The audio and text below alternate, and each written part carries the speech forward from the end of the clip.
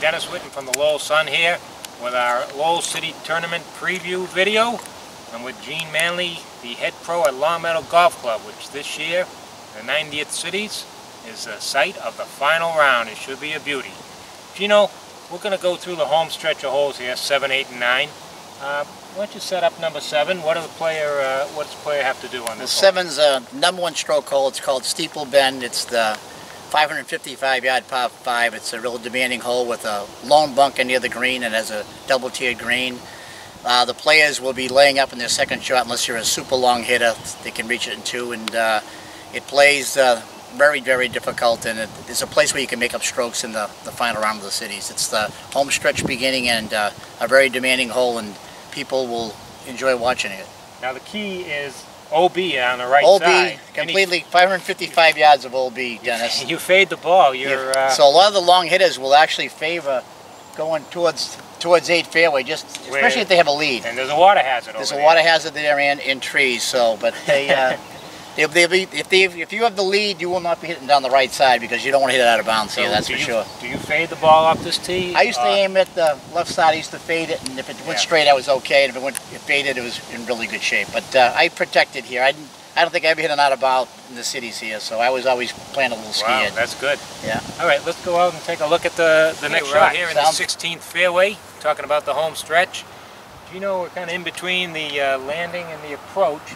This is a 3-shot hole, though, for 99%. 90% of the players will be hitting a 3-shot hole. Unless it's downwind, then the real long hitters can get on it too. But for the most part, it'll be a 3-shot hole for sure. So it's protection, I guess, is the way you termed it. It's just a long hole, yeah. It's just not a hole you're really thinking about birdieing, but if you hit a really good second shot, you can leave yourself with a wedge shot where you can attack the pin from. Yeah, that's the key, because your fairway it's a big slope left to right for sure, yeah.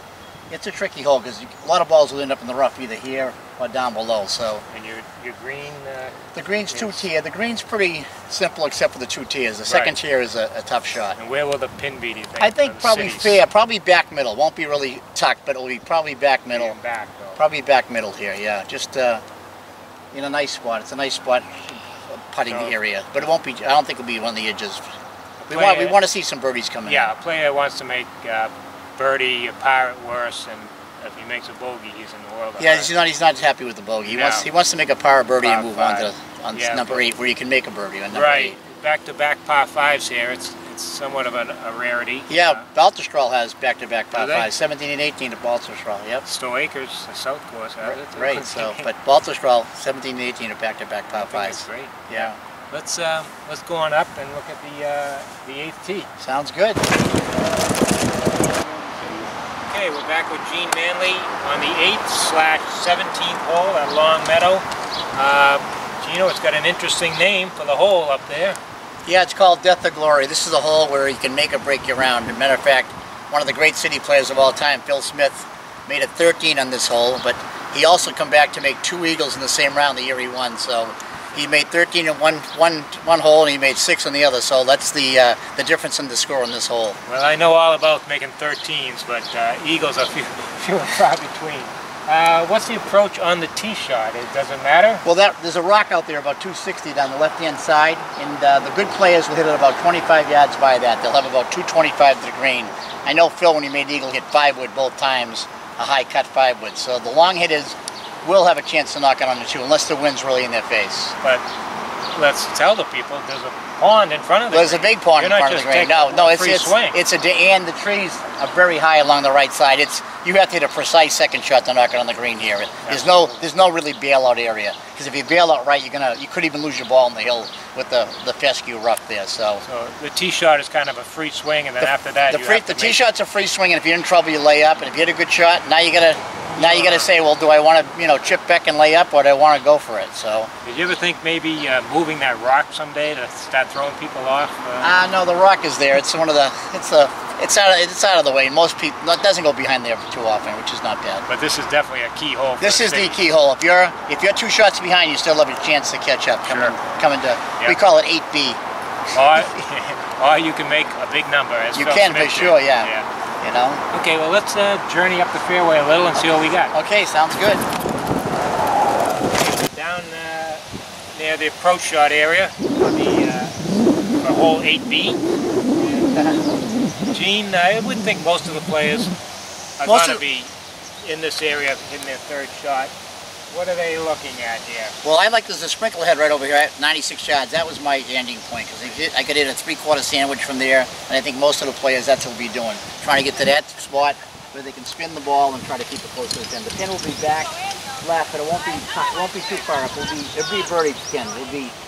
It'll left side, but it'll give them a chance to make a birdie. But it will put the water in play. Well, the water's always in play. If you chunk it a little bit, you're in the water for sure. This used to be a little tiny little pond, didn't it? This was always a big pond. The 1 and 9 was, yeah. The 9. Matter of fact, Mickey Sullivan, a good friend of yours, yeah. when he was on the greens committee, I was the president. We put this pond in actually. So then we put the green in behind it after the board of directors and the club was all behind it, which was very nice. And we were lucky enough to be ahead of the project. Makes it a hell of a hole. Yeah, it changed it completely. Because before the green was over here with no pond. It was a very easy par 5, but now it's great back-to-back par 5s. Now, is this a tough green to putt? Yes, it is. It has a lot of subtle breaks in it. And you don't see as many putts made on this green as you do on 7. Really? Yeah. Okay. And the back bunker. Back bunker, you don't want to be there because no. you don't want to be there. It's a tough up and down. Plus, you're looking at the water. So, but there'll be shots. Guys who go for the green in 2 will hit in that back bunker. So if they have a good lie, they'll be all right. But if they get a tough lie, then it's a little dangerous. So with a back left pin, Eagles are going to be. Well, you can even. It's actually accessible. It's not actually the hardest pin placement is to the right to putt. Yeah, the right side is a much harder place to, especially when you're laying up. It's a much harder putt. But back left for a good player, the pond they don't worry about it too much. Yeah. Unless you're in the lead. Yeah. Yeah, exactly. Okay, we've seen our back-to-back par 5s. Let's go to the home hole and sounds good. Wrap up the city tournament. Okay, we're here in the home hole of the 90th city tournament. It's a relatively short par 4, but it's a gorgeous hole, and it can present some difficulties, especially with the pressure that the leaders are going to be facing as they come across it. Gino, give us the name of this hole and some tidbits about it. Well, it's called Healy's Drop. It's named after Jack Healy, who's a 2-time city champ and a Harvard. He was a Harvard track star. As a matter of fact, Grantland Rice went to a pro tournament at Winchester Country Club, and all the top pros were there. And he said they just found the longest hitter in the world. His name is Jack Healy from Lowell, Massachusetts. Wow. And the gumdrops were put in to prevent Jack from knocking it on the green because it was so burnt out in the old days. That's why those gumdrops were put in 1929. 20 years after the club opened. Wow. They're not original to the course. They were put in to keep him from driving the green. You only get this stuff from Gene Manley, let me tell you. Does the average player face any problems here? A club choice, club selection? For sure. The long hitters, if it's downwind, we'll have to worry about hitting near the pond, near the green, believe it or not. Yes. I mean, the long hitters can reach the pond near the green. Wow. So you have to be careful. And there's the big bunker on the right-hand side. You really don't want to be there. It's a really tough shot to get it out of that bunker closed. So a lot of players, the long hitters, they might hit 3 with layup and then try to get down 2 for their birdie. That sand on the right gets a lot of play. Oh, the long hitters, they live in that bunker for sure. They live in that bunker. And the shorties hitting the first bunker here probably. Yep. And the beauty of the hole is the view for all the spectators. That's the coup de grace of the city. That thing will be packed. It's natural. Created. That's natural. No, that's been there since forever. That's made by God. That natural theater. It wasn't made by man. That was always there. So. Perfect spot. Yeah. All right, let's go down and take a look at the putting service. And, sounds good. We'll talk later. You know, we're here to finish the 18th hole of the city tournament. We've got a beautiful nice pond here. We've got the gumdrop. We've got these bunkers. We've got this new clubhouse, fairly new addition to the clubhouse, the amphitheater. I mean, couldn't ask for more. No, it's a natural. This is what the modern course does. They built this kind of finishing hole, and it's just been here naturally for thousands of years, and the clubhouse has been here since 1909. It's a new clubhouse built in 2006, and we're proud of it. And the gallery will be lined here with the flowers, and it's just a fun event. It's a social event and a golf event. That's what makes the city so unique. Now the players will be coming here with wedges, 9 irons. Yep. So they've got a real chance to. They can get a chance to make birdie for sure. I mean, if you make a bogey here, it's going to devastate you if you're near the lead. It's just going to take the starch right out of you. So the leaders will have all putts for birdies.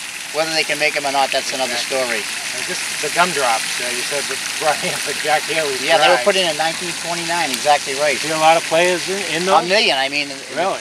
It's very thick, the rough, so a long driver, Well, see that? The ball just disappears. So we just saw it right there now. So if you, a long driver can hit it in there, and then it's very hard to get up and down for sure. Yeah. It's going to be hard. The last 2 years of exciting tournaments with Sean Scott and George Pop both making great up and downs with wedges. Yeah. George for a birdie and Sean for a par. So if we can have that drama this year, Long Meadow's turn for be fantastic. Yeah, it's a great field for this year's city. You know what? There's 8 or 9 players who can really win this tournament. I feel that there's a lot of good players. Every club has some good players who can win. So I think it's going to be a very great tournament. Only now is good weather. Well, we knock on wood. Yep, we'll just hope we get it. Thank you, very Dennis, much. And good luck next thanks Saturday. Thanks to the Lowell Sun for everything they do for the tournament. Final round Saturday.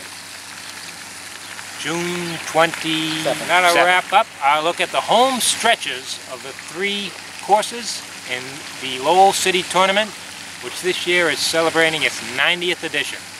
It's the longest, along with San Francisco, the longest running city tournament in the country. And they're very proud of it, as they should be. So good luck, and thank you.